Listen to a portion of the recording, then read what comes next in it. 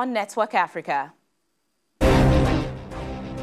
Prominent Tanzanian opposition figure Tundu Lissu nominated to run for presidency in October's general elections by his Chadema party.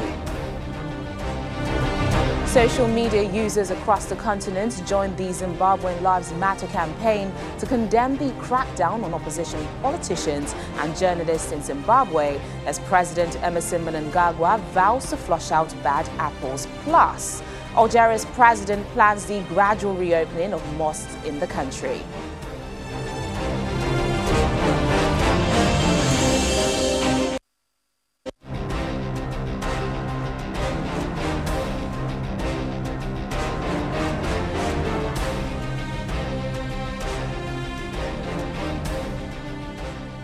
Hello and a warm welcome to the program. I'm Teniola Shoboale. We begin in East Africa, where prominent Tanzanian opposition figure Tundu Lissu has been nominated to run for the presidency in October's general elections by his Chadema party. He fled the country after narrowly surviving an attempt on his life in the capital, Dodoma, in September 2017. He survived the attack with life-changing injuries after receiving treatment in Belgium and returned to the country only last week. Mr. Lissu, who has been a fierce critic of President John Magufuli over the last 4 years, will now challenge President Magufuli in the October vote. Mr. Lissu got 405 votes out of the 442 cast by members of his party's National Council. To Southern Africa, Zimbabwe's President Emmerson Mnangagwa has given a stark warning to opposition figures and human rights campaigners amid a growing uproar over corruption and economic mismanagement. In an unexpected televised address on Tuesday, the president condemned the schemes of what he called destructive terrorist opposition groupings. He said those who promote hate and disharmony will never win. The bad apples that have attempted to divide our people and to weaken our systems will be flushed out, adding that good shall triumph over evil. Opposition supporters and activists had last week called for anti-government protests, but security agencies ordered people to stay indoors. Some activists, including Booker long-listed author Sisi Dangaremba, were arrested and later released on bail.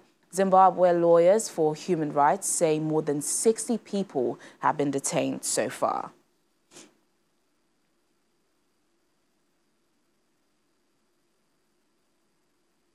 Let's get more on this story from Zimbabwean journalist Nigel Yamatumbu. Hello, Nigel. What's the response been to President Mnangagwa's speech this morning? It was rather unexpected, wasn't it? Yes, President Mnangagwa's speech today was rather bizarre in a number of ways, a lot of ways. First, it was really unexpected.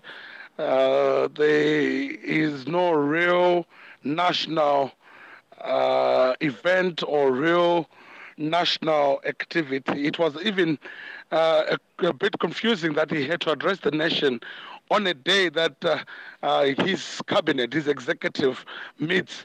So it was really bizarre. Even when you look at the contents of the speech, it was just pregnant with rhetoric, overplayed statements that did not in any way fit to the national discourse. So generally the reactions in Zimbabwe are that of shock, dismay, and really a sense of betrayal, a really sense of a death of leadership that surely our president and the national leadership could have done better. We don't know who that message was directed to, as there was no message in the first place. Lawyers for human rights say more than 60 people have been detained. Are there concerns about repression, especially on the back of that speech from the president, in which he vows to flush out the bad apples? Yes, the number of people in Zimbabwe that are being harassed, arrested, victimized is going up, and it really is a matter of concern. And among those that are being targeted are journalists, opposition activists and some from within the civil society and NGO sector. And this has really been prompted a hashtag Zimbabweans Live Matter, which started to trend yesterday on Twitter through efforts by South African opposition leader Mumusi Maimane, Julius Malema, among other prominent figures within that country, and which has also been taking center stage within the region and indeed the world.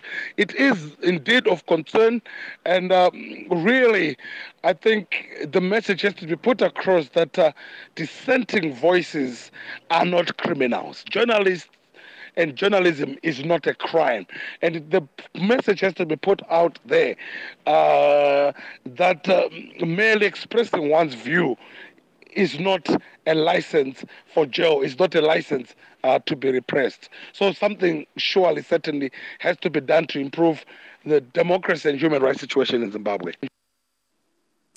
All right, a lot to keep our eyes on there. Thanks for your reporting, Nigel. We're still on the situation in Zimbabwe. As you heard Nigel say there, social media users across the continent have joined the Zimbabwean Lives Matter campaign to condemn the military-led crackdown and arrest of opposition politicians and journalists in Zimbabwe. They're calling for Zimbabwe's government to respect the rights of those protesting against alleged human rights abuses and corruption. The campaign started in Zimbabwe, where activists told their stories of detention. Many in the continent have urged President Emmerson Mnangagwa's government to engage with its critics as opposed to arresting them. Let's bring in media analyst and academic Stanley Karombo to get more perspective on the situation. He joins us live from Johannesburg. Thank you so much for joining us on Network Africa. Thank you for having me. So what do you make of President Emmerson Mnangagwa's speech today, his stern warning to opposition and critics? If anything, it makes the nation more angrier, and people are frustrated and despondent. The speech to me was so hollow, and it doesn't add anything to the people's situation right down in Zimbabwe, where many times people are going in and out without anything to put on their tables. You know, this clampdown on the opposition, human rights lawyers say more than 60 people have been detained, including activists and journalists in the past few days. What does this say concerning the government of Mnangagwa? Are we seeing a mirror of Robert Mugabe's rule, perhaps?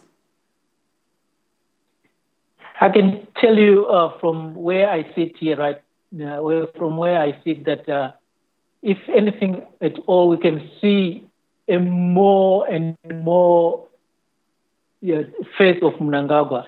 I think this comes down to the fact that this regime came through the military. So we expect much from the military regime. And many people are now even contemplating and saying that the Mugabe regime was much, much better than the current regime. Because when President Mnangagwa came into power, he was assisted to come into power by the military. And there was a kind of hope. But now, as the situation stands, the people are more despondent, and that hope has faded. And the military now has shown its true colors, where they are going into the houses of people and brutally attack them. Not only the civic organizations, members, but journalists and those people who are voicing their dissent on the government. I think if I understand what you're saying, it's quite scary that you're saying that it's even worse than Robert Mugabe's rule. Amid this and amid rising tension, is there a role regional leaders or the African Union could play in Zimbabwe before things get out of hand?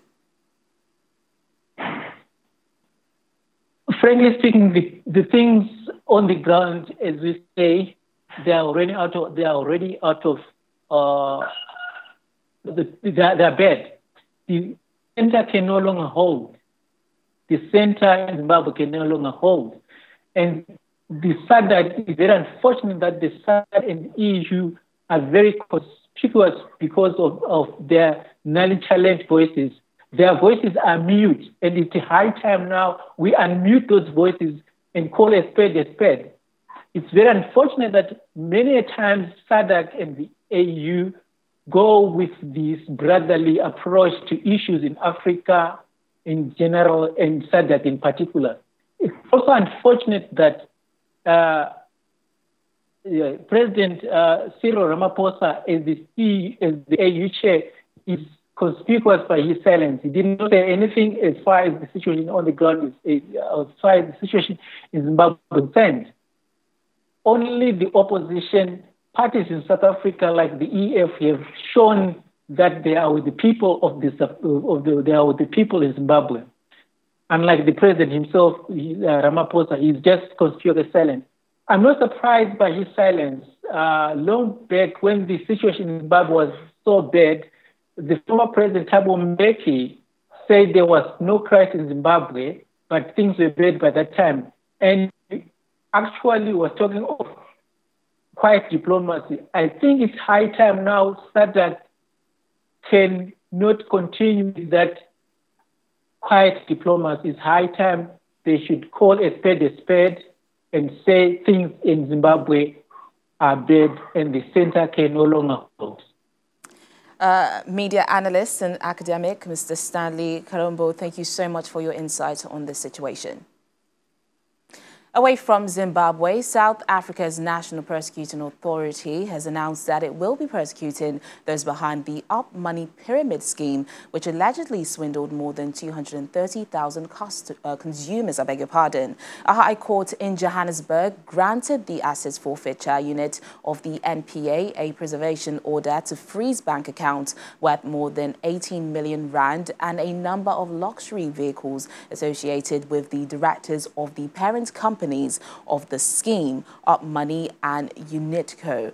The pyramid scheme, which is neither registered with the Reserve Bank, registered Stockville, nor a financial services provider, mainly used social media to recruit its members. New participants were required to pay a once-off join-in fee of 180 rand. This qualifies them for a meat pack. They will then have to recruit 5 other new participants for just level 1. Following requests from the NCC, the Financial Intelligence Center traced how the funds were laundered through various methods, accounts, and transactions. This is reckless and fraudulent conduct of business. This is fraud, this is theft. But it's also contravention of the Banks Act and the Financial Services Act in that they don't have a license to be obtaining cash or getting deposits from the public. The criminal case is still continuing. Very soon there'll be arrests, and as I've said, the Asset Forfeiture Unit, after 90 days, we are going to have this property forfeited to the state. In due course, of course, the matter will be referred to the National Prosecution Services for charges to be brought against the directors of the 2 companies that are referred to. We in Asset Forfeiture Unit use a civil standard. We don't have to wait for a criminal case to be concluded. As long as there are reasonable grounds, which is a civil standard, that these are proceeds of crime, we proceed to freeze the assets and forfeit them to the state.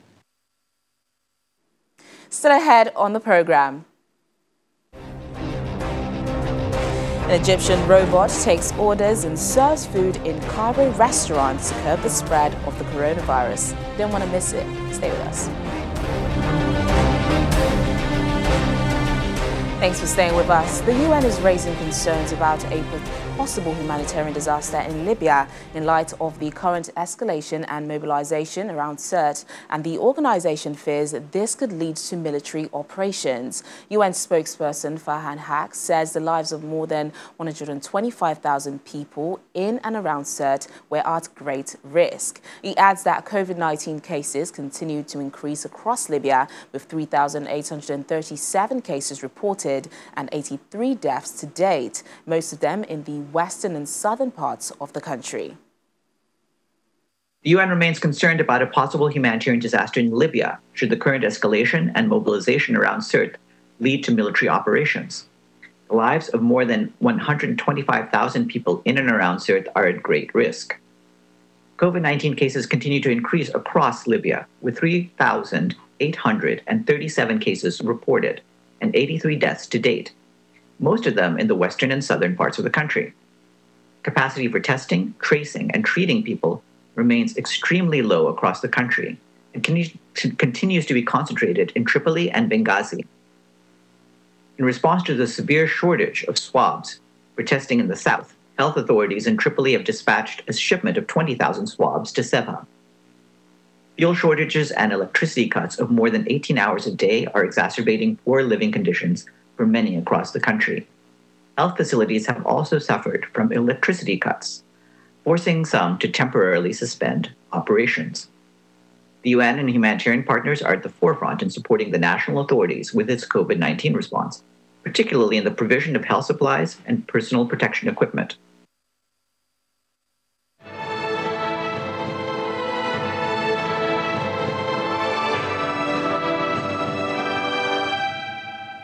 Algerian President Abdelmadjid Tebboune has tasked his Prime Minister to look into the gradual reopening of mosques in the country. The President, during a meeting of the High Security Council, instructed Prime Minister Abdelaziz Jarrad to start by focusing on large mosques that have a capacity of 1,000 people. He said the large mosque will be able to allow the essential physical distancing with the imperative wearing of face masks by all.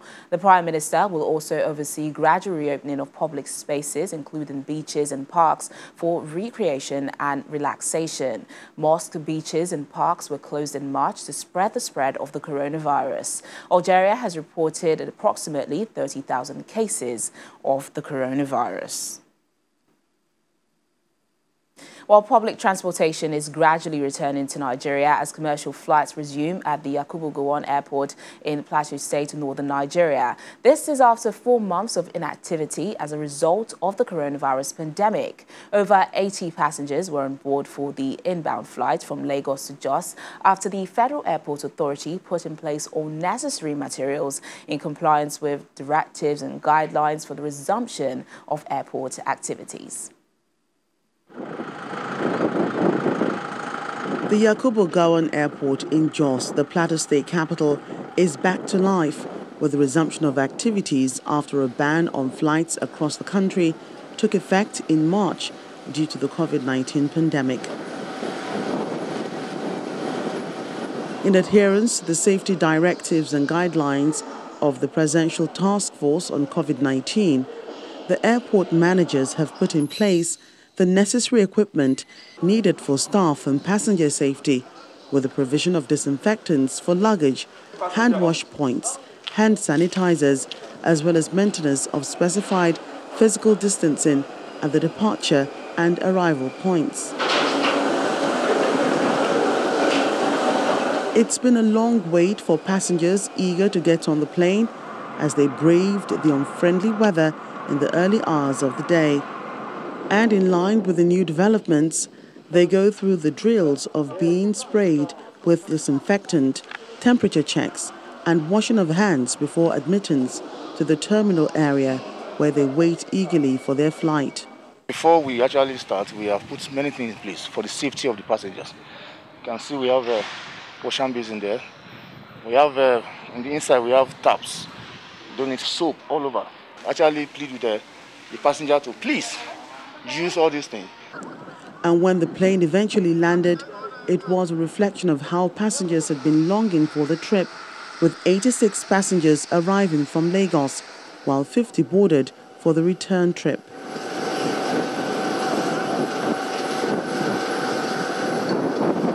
a big relief for many. At first, I was a bit skeptical, but with what I have seen on ground, I think it's safe. Our lives are coming back to normal, and it's wonderful. It's wonderful. At the airports, the arrangements, the protocols have been very, very okay. But I was surprised that when we entered the flight, there was no physical distance in the flight. No space was left. All the spaces are filled up. It was unlike what you saw at the airports. The gradual resumption of flights in airports across the country means passenger activity will no longer be the same, with the COVID-19 protocols now a permanent feature in addition to the usual security checks. And finally on the program, an Egyptian restaurant uses a robot waiter to wait on customers in an effort to limit contact amid the coronavirus pandemic. Adorned with its own name tag and apron, the robot, named Mozo, which means waiter in Spanish, is programmed to take orders and deliver meals to tables. Take a look. As Egypt loosens coronavirus restrictions, one restaurant decided to let robots wait at tables in a bid to attract customers who wish to limit human interaction. Mozo works in tandem with the restaurant's human staff, whose role is now limited to entering a passcode to confirm each table's orders and then place the food platters on the robot's specially designed trays. Launched at Kimbo Restaurants and Cafe in Cairo on July 14th, Mozo is the only robot in Egypt waiting tables so far. When the problem of coronavirus started in Egypt, Egyptian culture started thinking more about social distancing. We thought about making a robot and called it Mozo. And that was the first time a Mozo was brought to Egypt. We characterized it with its own name tag, its own tie and apron, so it can look cute to Egyptians who are seeing the robot moving around them for the first time. Al Howaini adds that the robot was designed to look as friendly as possible to Egyptians who are not used to being around a moving robot. Everyone is afraid. Almost no one leaves their homes. People in restaurants have become much less. So I think this is a good idea at a restaurant, where instead of having another human being come near you, there is a robot. Egypt has allowed cafes and restaurants to return to work after the coronavirus measures were lifted under the condition that they close at midnight and limit their capacity to 50%.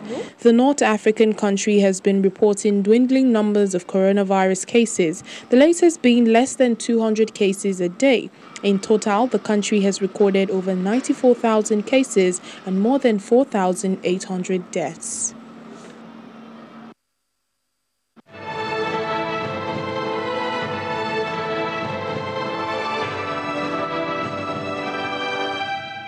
Well, as long as it's not the robots making the food, I'm all for it. That's the program today. Thank you so much for watching. I'm Teniola Shoboale. Bye for now.